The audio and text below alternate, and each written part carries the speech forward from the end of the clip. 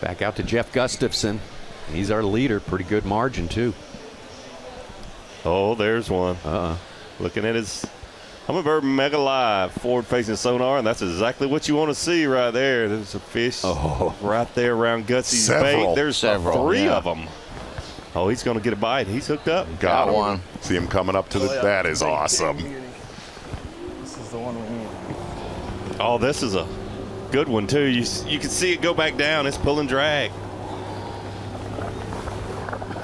Oh, boy. Come on. I need you. I need you. Yes! Wow! Yes! Wow. That's 10. 5 to go, baby. Oh, yeah. That's a proper one. Mr. Fat Lip. Mr. Fat Lips. 20-incher.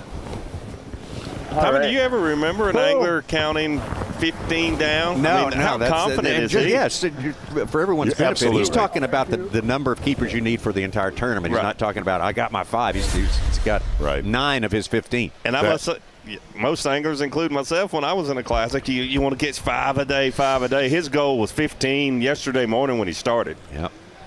That is a good one right there for Gussy. And just before a commercial break, I was going to say, boy, he's kind of leaving the door open. That one right there. Here's the best way to put it, man. And we opened up here on FS1. There is potential that this could get ugly, especially if he puts his foot on the gas today. So my question to you is, will he? Yesterday we were talking about this. You and I both said he should pull the trolling motor, but he's not doing it today. Should he burn it down? We're on FS1 until 11:30. He can pull the trolling motor at 11:31. He's hooked up.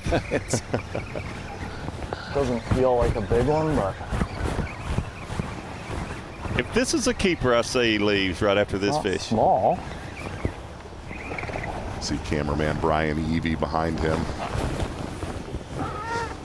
We got the drone shot. We got real the nice front-facing ones that you sonar. We can't got this keep, covered. Just check them to be sure, but.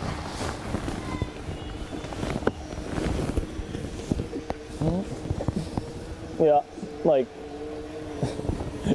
17 and 9/10. That's 3 of those today. God, brutal.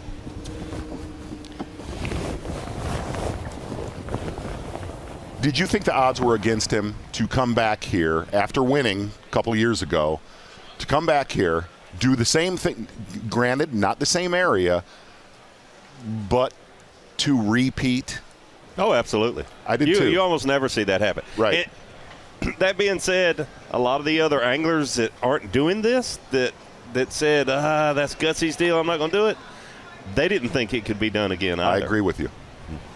And what would be even more impressive, not just winning 2 events, that would be absolutely incredible, but he could possibly lead all 7 days of those 2 events. He led wire to wire in 2021, led yesterday, he's leading right now. If he led 7 straight days on this body of water, that's impressive.